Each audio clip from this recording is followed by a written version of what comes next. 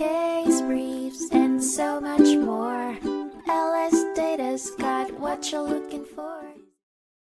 The 2016 Supreme Court case, Gobeille v. Liberty Mutual Insurance Company, centered on whether a state law enacted by Vermont regulating employee health plans intersected with federal legislation. The federal law, known as ERISA, Employee Retirement Income Security Act, oversees employer-established health plans and seeks to maintain uniformity across states, streamlining administration and averting onerous reporting requirements. Liberty Mutual Insurance Company instigated legal action against Vermont, arguing the state's law, which required disclosure of healthcare payment information for a comprehensive healthcare database, clashed with ERISA. The insurer, operating a self-funded health plan regulated by the federal law, sought an injunction to obstruct Vermont from acquiring data on its plan. Vermont's law aimed to develop a database reflecting healthcare consumption, costs, and resources within the state, mandating various entities report data related to healthcare expenses, quality, and use. Its goal was to provide a resource hub for insurers,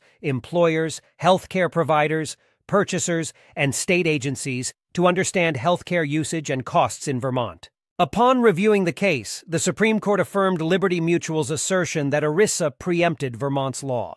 Less to do with the intention behind Vermont's law, and more with how the law affected the federal legislation, the court underlined its decision with ERISA's express preemption clause. The ruling confirmed that the federal law held sway over Vermont's, primarily because the latter disrupted ERISA's intended uniformity of plan administration. As such, the ruling invalidated Vermont's law as it applied to health plans regulated under ERISA. Case briefs, and so much more.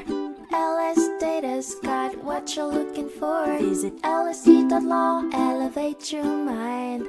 Leave the stress of class.